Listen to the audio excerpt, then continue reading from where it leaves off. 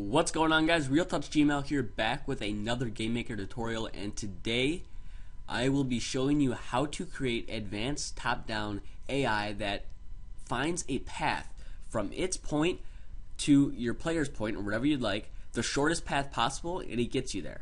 So if you've ever made like a zombie game or something that involves a lot of walls and a lot of things that can get into the enemy's way, and your enemy was kind of coded like this: MP potential step to OBJ player X, OBJ player Y, speed of 3, check all true.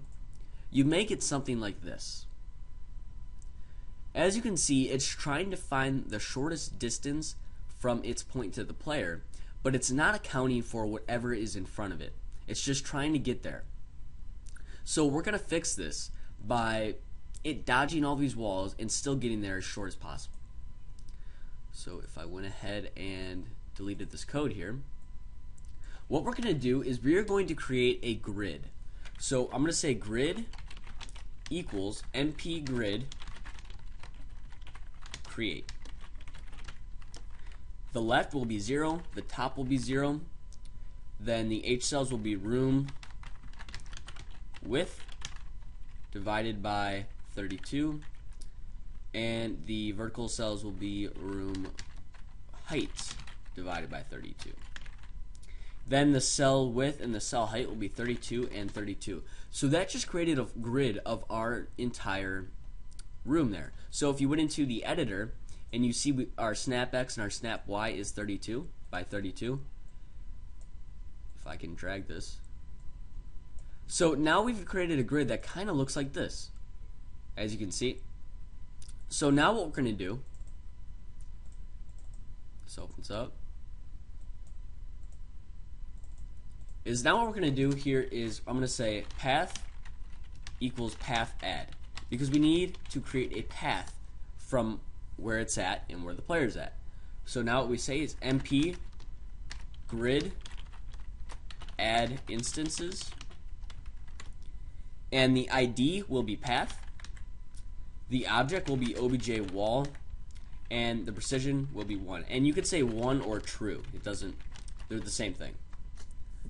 Alright, now what we're going to do is I'm going to say np grid path.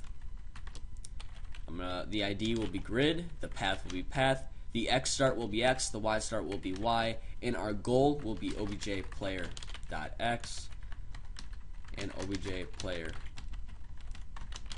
dot Y. And then allow diagonal, we'll say 1 to true. So we do want diagonal motion in here. Now I say path start. Our path is path. Our speed is 3. Our end action is going to be nothing, because once it gets to the point, we don't want it to do anything, and absolute is 1 or true. So with all this code, this basically creates a path for our player to go on. So now if we play the game, as you can see, it does work, and it's getting the shortest path possible without doing that messy thing over here. And as you can see, I can move the player and it still works. So this is great.